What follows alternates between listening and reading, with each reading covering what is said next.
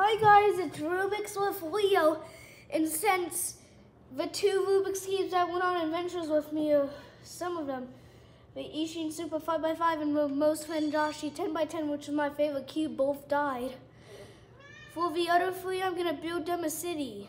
Let's start the time lapse. So hi Total.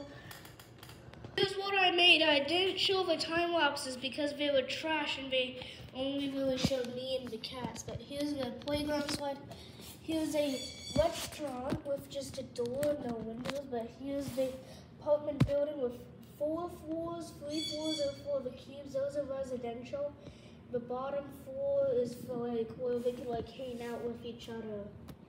And the windows are in this cool pattern. Yeah. That's pretty much it. I'll see you guys next time. Bye.